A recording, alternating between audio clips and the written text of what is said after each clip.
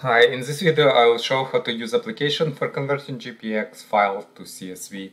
On my computer you can see I have a myTrack GPX file. I can double click on it to open it into GPX viewer just to show you what is inside. It's a free app that's showing what is data inside the GPX, and also I can export into different format if I want to.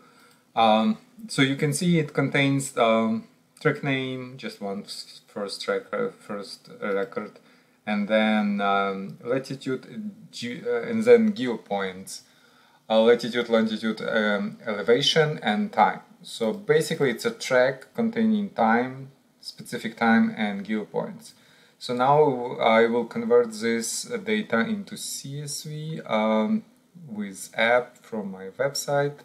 To find the app, I'll click on search. This is my website. I will link on this site into description. To find app, I will click search and type Gpx To Csv.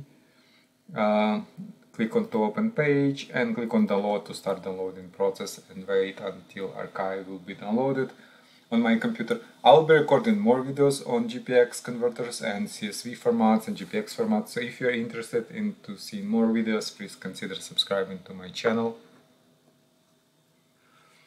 Archive is relatively small, it just will be downloaded from Google Cloud. You can see archive downloaded. I'll click on downloaded archive, double click on MSI to open it, double click on MSI inside archive, click on more info here. I'm not a registered publisher with Microsoft, this is why I'm getting this screen. You can see publisher known, so I'll just click run anyway to start installation, click on next, install, click on yes and click on finish on final screen.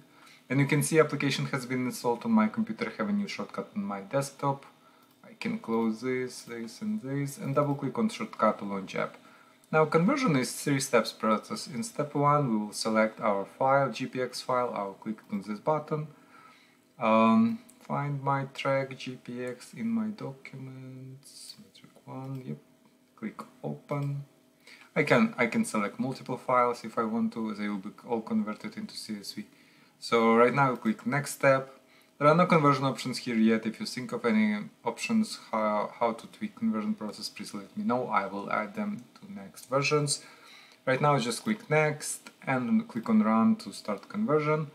It will ask me for name and location files. This name and location is okay, just click save. And you can see file has been saved. Let's go and see file. So I can right click on the file and open it with Notepad just to show you what is inside.